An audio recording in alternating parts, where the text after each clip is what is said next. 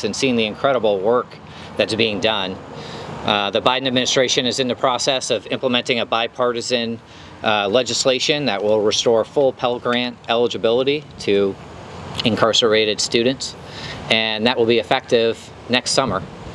And the work that's happening here is an incredible example of why that's so important. And we know the value of these programs in helping people find jobs, reducing the odds that they're going to return to prison. But it also gives people a chance to pursue the higher value of education that is something that's important to everyone. And we had the honor of meeting with students who talked about how these programs helped them become the man that they were meant to be. It helped them walk into purpose.